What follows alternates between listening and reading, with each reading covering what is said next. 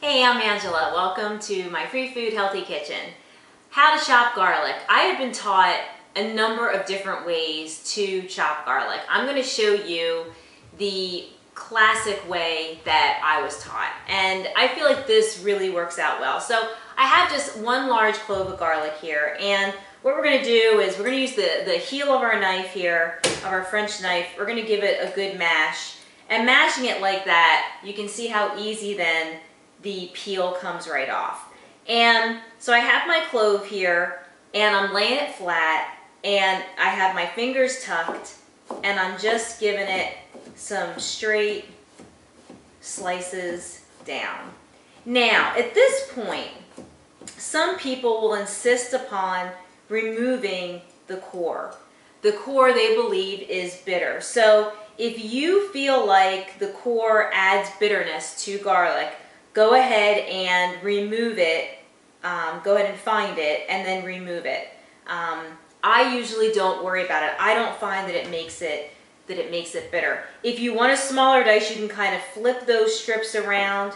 You can give it another go. So now it's just a little bit smaller.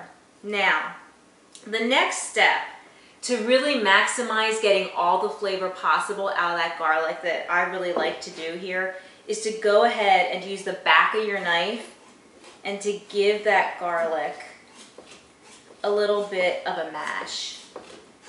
And this really extracts the oils out and the flavor. And you can see it almost starts to create kind of a paste. And a great trick that I learned in culinary classes too was to, at this point, you could mash salt in there or herbs or anything. At that point, you rub it into that garlic and it gets so much flavor. Now, if you're not going to use this garlic right away, like you're going to cook, but it might sit for 15 or 30 minutes, that garlic's going to oxidize. So to prevent that from happening, you're going to want to store that garlic in just a little bit of olive oil. So you're just going to want to keep it in a little bowl and make sure it's covered with olive oil, just like this. And that is how you mince and chop garlic and store it and keep it super fresh. So it's going to have maximum flavor when you cook with it.